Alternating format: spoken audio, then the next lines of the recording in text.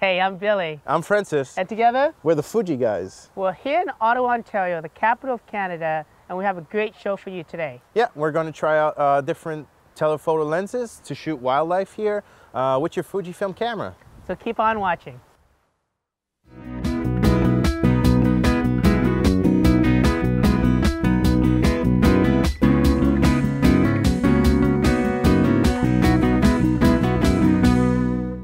So Francis, today we have one of Fuji's mirrorless camera, the X-T10. Yep. Of course, it could be any Fuji mirrorless camera that you just picked up.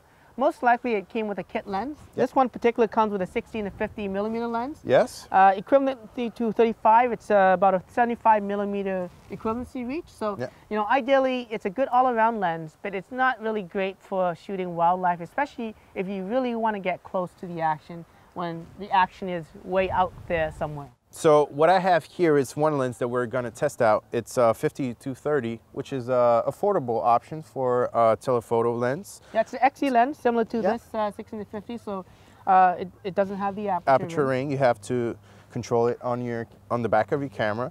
But we're going to test out and see the quality of it. Yeah, it has a long reach, right? It has about 230mm. Yes. So obviously you're extending that, and if we do the crop factor magnification, that's 1.5 times 230. Yeah. That gives us a pretty good reach beyond what this camera offers. The 1650. Right? So let's just go shoot it and we'll share give our thoughts. we'll give our opinions on the lenses and how we feel about it, and you know, probably would do the job great, and it would be a good update for this particular camera when shooting something like this. Yes, let's do it.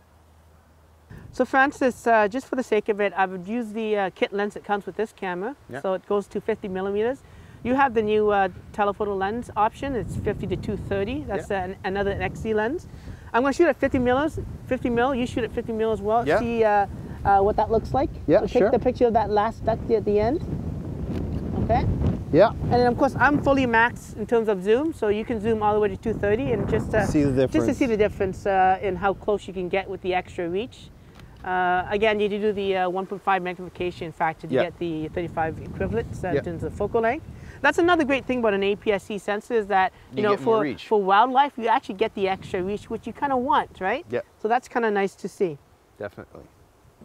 So now, Billy, we both have the same lens, the 50-230. Yeah, you have the hood on, I don't, but you know. It doesn't really matter today. It's not a lot of sun, but it's there, so you know. I like shooting without the hood. I like getting sometimes the flare.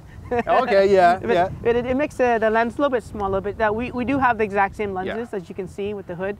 And the hood itself reverses onto the lens so that for storage-wise it's very portable. So let's just take some shots with it. Yeah. We can pretty much, I'm going to shoot just full 230mm in terms of yeah, that's what we want.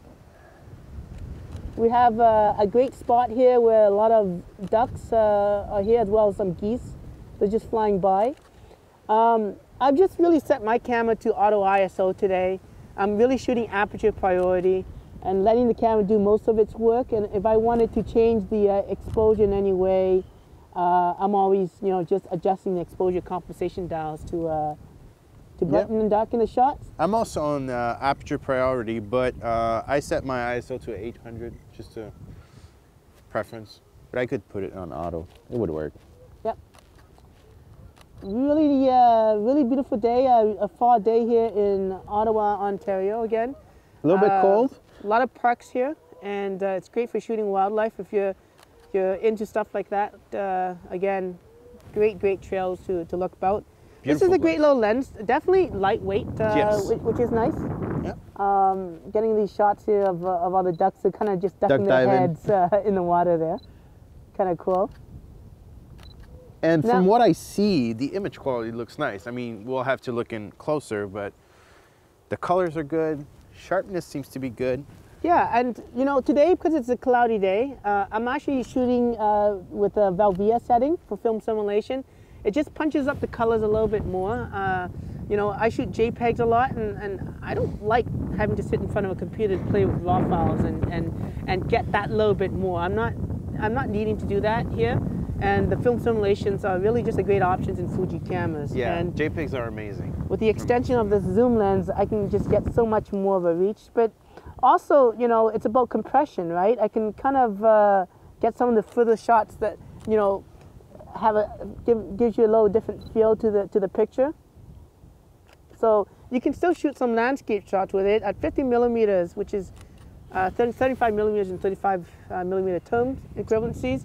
It's semi-wide. I mean, it's not that wide, sorry, but you know, I can get still some landscape shots. Oh, there's some birds coming out here. Let's see if we can capture that. Now this lens has some great image stabilization on it. You know, I would say two to 2.5 stops potentially for stabilization, which means I can shoot slower shutter speeds. Today again, you know, with decent lighting that we have here, I think it's fine. It being an XC lens, I still have to control my apertures through the command dial on this particular camera here. On the rear command dial, I can change the apertures. I'm just trying to shoot it wide open. One thing to note about this lens is that at the wide angle portion, the f number is 4.5. Yeah. So it's not a very fast lens, but that's why it's affordable. At the full telephoto zoom side, it drops that down to 6.7. So again, if I didn't have this lighting that we're having, the sun's kind of coming up now, you know, it might be a little harder for me to get a steadier shot, because I do try to do the inverse rule when shooting with telephoto lens, right? So this in particular is 230, right? Yeah. And typically, you know, the equivalency to that, I'm trying to do my math really quickly here. So 250, it's add 115, that's 345 millimeters. Yep. I probably need at least 1/400th of a second of a shutter speed in order to get a steady shot. Yep. I know the image stabilization is going to give me 2 stops improvements, Yep. so it's going to help with taking long telephoto shots like this. So as long as I'm getting shutter speeds showing on my camera above 1/400, I think I'll be getting some really steady shots, and you know, I don't have to think about the quality of the lens anymore. It's really just the shakiness, and that's been taken care of because of the faster shutter speeds. Yeah. Of course, you know, I have it on auto ISO too, so I can put a minimum shutter speed to that of 1/400 today, and that way it always forces the ISO to jump up automatically, and that's a good tip. If you want to just shoot more automatic, you know, not worry so much about settings, and just get the shot. Exactly. Yeah. So this is kind of fun. So let's just shoot some more. The ducks are getting a little bit closer, so. Nice colors. Very nice color on that duck right there, and as you can see, you know, zooming in even close up, you know, I can get some really detailed shots of the ducks. Yeah. So we shot with the 50-30, which is a good lens. Yeah, absolutely. But now we have a slight upgrade, which you have right now. Yeah, and this is the XF55-200 lens. This lens is an XF lens, so it does have, of course, a little bit better build quality to it, but also a built-in aperture ring. Yeah. Just like the earlier lens, it both has OIS, but this one has a little bit of a better OIS system. So again, you can shoot at slightly slower shutter speeds, or even handheld, and get a little bit better sharpness when it comes to a steadier shot. It's obviously not going to stop motion, subjects moving in the scene, but of course it will be much nicer when shooting at the full telephoto, especially when you don't have a tripod or a monopod to use, like the situation that we're shooting today, which is pretty much handheld. So let's go out and test this lens out and see what our thoughts on it, and hopefully we have some good things to say. Let's go see it. So if I switched over to the 55-200 XF lens, it is an XF lens, so it has the aperture rings, it has my OIS on and off switch, so I'd have to go into the menu like the XC lens that we shot earlier. It also has, because of the aperture ring, I can quickly switch it to an automatic or to manual. I'm just going to use manual right now. My settings haven't changed too much, so I'm going to see if I can test out the lens. I'm still using the inverse rules when it comes to zoom lenses. So this focal length maximum is 200 millimeters, so it's equivalent to about 300. So I need at least a shutter speed of 1/300th of a second. The OIS on this is a little bit better than the XC lens. I believe it's a few more stops higher than the 2 and 2.5 stops that the XC lens was. But again, you can check the specifications on this lens to get more accurate information. So much things that we have to deal with here at Fuji with all the different products. It's sometimes hard to remember all the more specific settings on the camera. I am ways from where the ducks are right now, so I'm just going to just fire off a bunch of shots. I do really like the feel of this lens though. I mean, it is still very light like the XC lens. It does have a nice rubberized zoom area here. It's slightly larger than the XE lens, and that's because the aperture, you know, at the fastest, if you look at the front of the lens, goes to 3.5, and when fully zoomed out to the zoomed out, it is 4.8. So it's a little bit faster than the XE lens, which was originally 5.6. So the colors here in Ottawa are beautiful. The season's almost here for fall. The leaves are changing, as you can see right here. Maybe in about a week's time, everything's gonna be very, very colorful, but great wildlife still with this particular little park. So I'm gonna test it for myself, the 55-200, and right away I can tell the lens is heavier, but this is caused by the better build quality. It's a metal lens. Bigger glass, faster, so I can get faster shutter speeds too. And definitely good colors there. It's amazing, fast focus. The good thing too is the aperture ring on that, so it's easy access. And again, like Billy mentioned, the OIS makes a good improvement on that. But yeah, I can tell, definitely good lens. A little less reach than the 230, but then again, you get more light, so that's good. So right now I'm on aperture priority, and again, this is a fast lens, so I can get faster shutter speeds. Right now I have 1/2500, so I can really freeze the action, and that's beneficial of the faster lens, the more light that gets in. So Francis, that was pretty fun shooting with the 55-200. I thought it was a pretty decent lens. Of course, if you wanted to upgrade from this particular lens, Francis, I think you have one of our latest super telephoto lens. I wouldn't say super telephoto, but a nice telephoto lens. A good one. This one goes to 200, so it's a 300mm equivalency. This one's a big boy. He goes to 400. Yeah. And it's also weather sealed. So if it's raining for wildlife, it's not right now. Yeah. Thank God. Yeah. But yeah, it is weather sealed. Build quality is amazing. The reach you get is pretty incredible. And also, yeah, I mean at 600mm equivalency wise, that's much, much closer. You can add these, so you get more range even. So you have a 1.4 and you have a 2 times. So you can get even closer. So we'll do test shots with this again to show the reach you can get.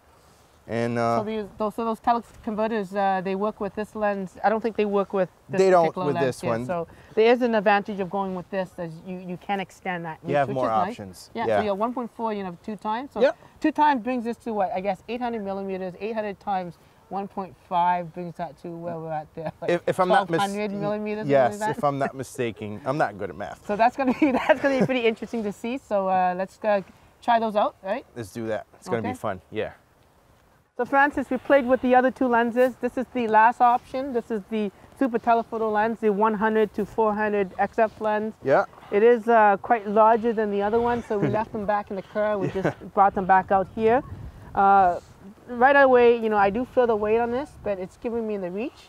So we're going to test this lens out and see what we can achieve, how close we can get with it. Yes. The image stabilization I heard on this lens is pretty good.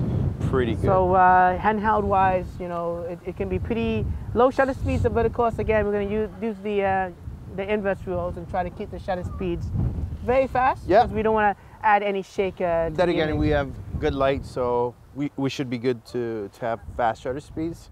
All right, let's just shoot around with this lens. I know it's not really the ideal lens for this particular camera here, because it's a little bit smaller in size. Yeah. But, I mean, this is one of the pro options. It is a red badge zoom. Yeah. So it is weather resistant and, again, great for shooting in this situation. Yeah. And we'll see what we can do. So let's just fly away and play around with it in real life. Forget about specifications now, and let's just try to get some wildlife in the shots. So I'm just shooting, and I'm just going to set it right now to single shot mode.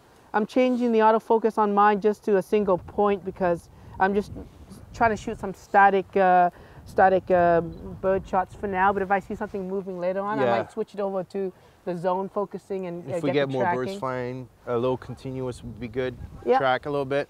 I'm just gonna take some. So the great thing about this lens is that it does have a long zoom.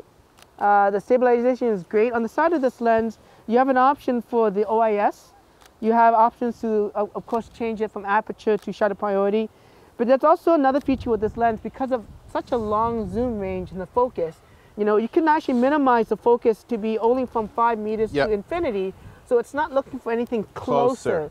And that's a great thing because it's going to really speed up the focusing, especially when you know everything that you're shooting is definitely 5 meters away from us, right? And, you know, if you're taking pictures of, I guess, bears or polar bears, you know, if you see they're not going to be that close. If you see a bear that's 5 meters away and you're not getting focused, you might not want to be shooting at that point. You might be kind of heading the opposite direction as soon as possible. So yeah, it's not going to be an issue here if you want to speed up focusing by just limiting the focus distance from 5 meters to infinity. You got the hood on, so your lens looks a little bit larger, but it is the same lens. The hood is great for obviously reducing any flares in it, and that's the reason for having a hood. I kind of like the flares. It makes my pictures look a little nicer, so hopefully the sun comes out a little bit more, brings some color to our shots. You know, I'm still shooting Velvia because, you know, I'm feeling that the lighting here is not the greatest, and it's really punching out a lot of the contrast to the scene and a lot of the colors. And, you know, even with this lens at 400 millimeters, the great thing about this is that, you know, especially for wildlife, that you can get closer, but sometimes you don't need to be closer, but you need to be further away from the subjects, whether it's bears or anything that generally gets scared and flies away. Or for your own safety. For your own safety, which is a very good point, right? So, you know, that's one of the things of having this type of lens. Now, typically we do recommend having a monopod if possible. For the situation, just to keep it steady because of this extremely long range. Because really, we talk about the crop factors. We're going to about 600 millimeters, right? And it's really going to add shake. And if we don't have the light, we don't bump the ISO to get the faster shutter speeds. It's going to make it a lot difficult. So Francis, you know, the reach on this lens is incredible. It goes close to 400 millimeters. We said earlier that this lens does have an option that the other two doesn't, and that it works with teleconverters. You got the 1.4 time teleconverter. I have the 2 time teleconverter. So it's really going to extend the reach of my lens. Which is already good. Which is very good because, again, we're talking about APS-C size sensor, the crop factor being 1.5. This is already 600 millimeters. This 2 time converter, although it does drop 2 stops to my lens, get to so f11. It's a little bit slow, so you want to maybe bump the ISO to get faster shutter speeds. It's going to bring my lens to about 1200 millimeters. And on a lens like this, where I can singly hand hold this without having a large tripod, it's going to be incredible. It is amazing. You got the 1.4 times. You do the math on that. We'll attach it on, and we'll start shooting with it, and we'll show you how the quality of this is. And for sure, the autofocus doesn't really change with this teleconverter. It's well built. It's weather resistant as well. And works perfectly well with this 100 to 400 lens. And same thing with your 1.4 lens. We'll see what the image quality loss is, if any at all. I think other than the stops, the focusing is still going to be spot on and very fast. And the great thing with mirrorless cams, of course, is that, you know, it focuses right onto the sensor. So we can get hopefully very, very sharp images to show you. So let's do that and take some shots with the teleconverter. Let's do it. Ding! I'm good. I'm good. There we go, Francis. We got the 100 to 400 with the teleconverters attached. Didn't take us too long. We're going to try to play with it and see how it affects the autofocus. But and for me, and the reach, of course, for me, it's standing at, you know, 800 times 1.5. Again, that's like 1200 approximately millimeters.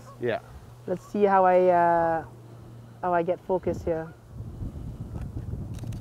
So I don't really notice that much of a difference. No, me neither. Although my aperture is at like f11, so let me just see. Mine's at f8 when I'm at the very end. So again, with the 2 times, I lose 2 stops. So looking at my lens right here, it's a 5.6. So 2 stops brings me basically to f11. So I need to, my camera right now based on lighting to allow me to shoot at a shutter speeds, you know, of the equivalence of this, so the inverse. I need a very fast shutter speed actually. Yeah. So I'm probably gonna end up shooting at pretty high ISO. The great thing on Fuji cameras is the high ISO performance is quite good. So I'm just gonna go into my camera while you continue shooting. Yeah. I'm gonna change my my auto ISO options, and I'm just gonna max up my shutter speeds to a little bit higher, 1/500th of a second. I think I'm not really doing the inverse rule, but you know, based on the image stabilization performance on this, I think it should be more than adequate for me to get a nice steady shot here. So it's very nice, the stabilization. Sorry for a little bit of stumbling here because it's quite cold out here, and we have no gloves, we're not prepared. I guess another trick when it comes to photography, beside equipment, is being prepared. Having batteries, having memory cards, and in weather like this, having a toque or some gloves to keep warm. Otherwise, it makes it less enjoyable when it comes to photography. Yeah, of course, you know, we're in Canada, we're Canadians right now, and you know, we rough it. It's cold, we're gonna rough it. Yeah. You know, what can we say? So I like it. It's nice. You know, I don't think I generally need that type of reach. You know, I'm not going towards bears and grizzly and things like that of danger. So I think even without the teleconverter, I get nice reach. You get close enough to weight-wise, yeah. You know, you are carrying a little bit more, but again, like I'm holding this camera it's tiny, one-handed. Yeah.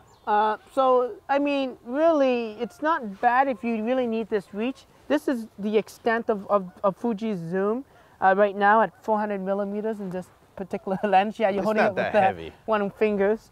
I wouldn't obviously recommend you do stuff like that, of course, but you know, I think this is great. I think we'll look at some of the images. We'll talk about the lens and maybe do a little wrap up on what we think about all three lenses, what ones you should look at, and make a decision for yourself if you need to upgrade your kit lens to get the reach, of course, and which kit lens to go with. Hey Francis. Hey Billy. How was the shoot going? It was pretty good. Did you get some good shots? I did. I got some blue jays. I got some shots of some birds I'm not 100% sure on. Okay. I thought, you know, the day was really good.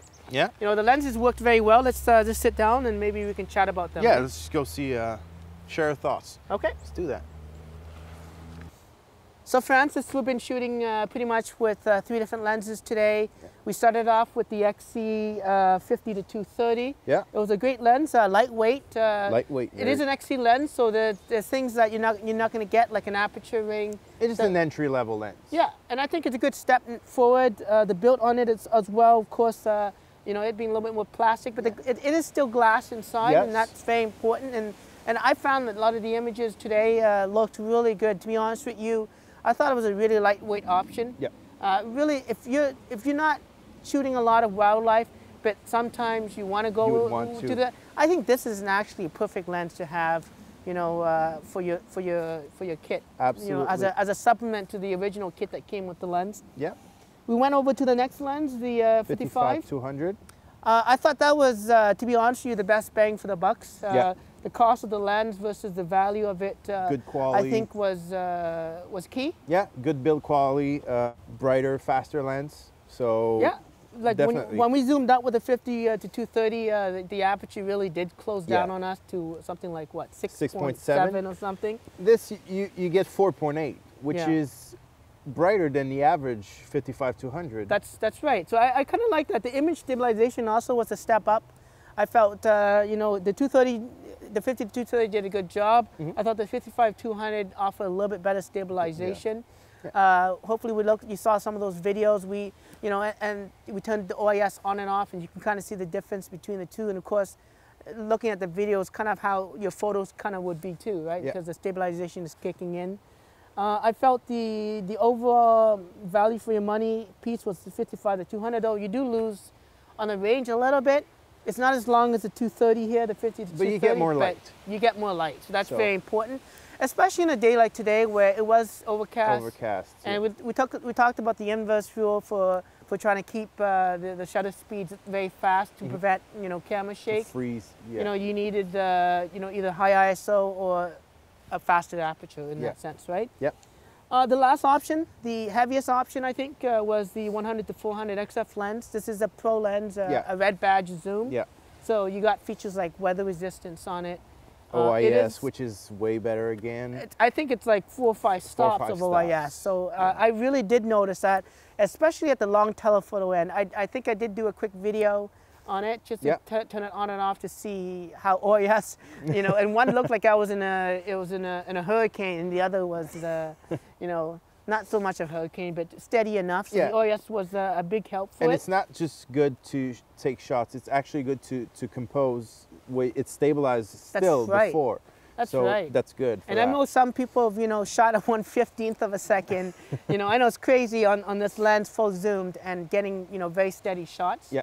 So it's I think for if you're really into wildlife photography, definitely the 100-400 is the lens to invest in. Yeah. Better OIS system, weather resistant, especially paired with, you know, a weather resistant camera like an X-T1, T2, or even the Pro 2. And also you get the option to get teleconverters. That's the 1.4 and the 2 times, so you get even more reach. So yeah, absolutely. If you're into that, I mean. I think the expandability is definitely well worth it, having those 2 options versus these 2 lenses that the teleconverters do not work for, so we can't go beyond it. Yeah. So yeah, if you do need the reach, I think the 100-400 is your best bet to go with. I think all 3 lenses did a great job. I thought focusing was pretty good for most parts. Yeah. Again, these are telephoto zoom lenses, so they're not going to be focusing as fast as you know, prime lenses or wider angle lenses. So you know, we understand that. I think a lot of patience when shooting wildlife is key to that. And you know, some of the shots we got today, we took some pictures of blue jays, some pictures of squirrels. We got some ducks. We got some maybe geese flying in the air, and you know, hopefully we got some of these other small little cute birds that kind of came in our shots. Kind of reminds me of actually of Cinderella. You know, those little small little birds. It seemed like that. It was very cute. I don't know if they were chickadees or not, but maybe you guys can comment on it and let us know what birds we were actually shooting. But I think it's fair to say that all of these lenses did a good job. Yes. So whether you get the pro ones or the entry level, we were still able to get the shot. I think so. Yeah. And I think, you know, if you, again, want to shoot wildlife, you know, you got to go beyond that kit lens because it doesn't have the reach. Yeah. And these zoom lenses will get you that much closer. And again, going back really quickly, lightweight option, the least expensive option is the XF55-200mm. I thought it was a great lens. I think, you know, potentially I would bring that to my next hike just to keep the weight down. Yeah. The 55-200, I think, was the best bang for the bucks. Definitely. Gave you great value for your money, but gave you, you know, the built quality like the XF lenses with aperture rings, OIS and whatnot. And if you really need to go pro, you need to reach, the 100-400 is your option for that type of customer, whether you are indeed shooting wildlife. And if you're shooting polar bears and bears and wild animals for that sake, whether it's a safari, definitely you want to stay safe, be furthest away as possible, and the XF100 gives you that teleconverter options, give you that extra reach as well. So hopefully you guys enjoyed this video. We did. We enjoyed the shooting, I think. Yeah, it was a good day. It was a little bit cold, but lots of fun. Definitely. So, you know, hopefully, you know, if you want to learn about this and other Fujifilm products, again, you know, don't forget to subscribe to our YouTube channel, The Fuji Guys. Follow us on Twitter and Instagram.